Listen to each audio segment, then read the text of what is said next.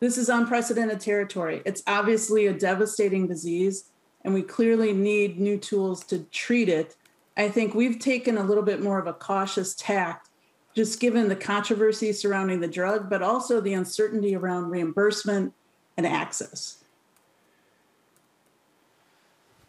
Yeah, and apparently a lot of the discussion or the debate has been around the cost.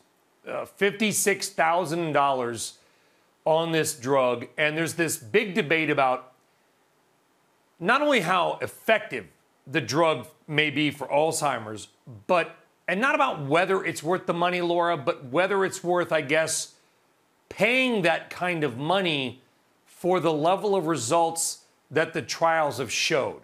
Where does and I'm trying to be sensitive to everybody involved. It's a serious disease, a lot of people suffering from it, and at any cost, they want it to go away. Where does that debate fall to you? Where should it fall? It's a really challenging question to answer, Brian. I think, and therein lies the huge challenge here.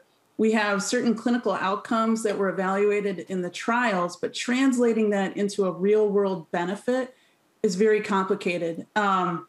You've had agencies like ICER come out and evaluate the drug and determine it's really not cost effective, and that the pricing would need to be considerably lower for it to be effective. And I think that is going to be the persistent problem as we go forward. Translating it into a real world benefit is going to be a problem.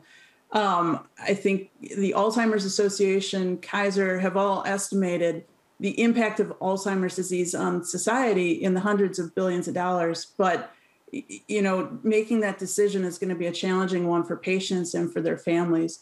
Medicare has instituted a national coverage determination, and we should get a little bit more clarity on how they're going to handle reimbursing the drug by early 22.